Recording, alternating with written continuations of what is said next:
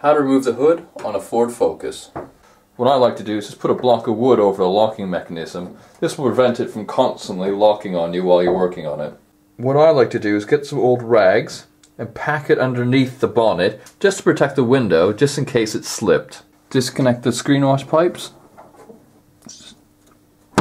Pull off the other connectors. On either side of the hood there's two 8mm bolts that need removing.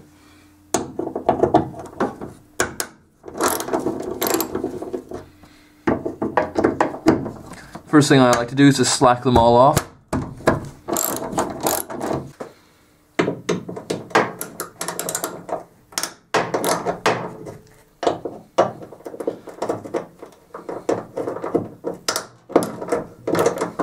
Totally remove one bolt on each side first.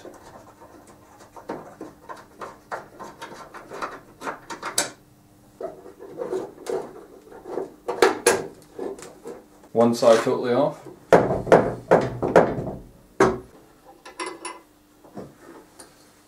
That's the other side done.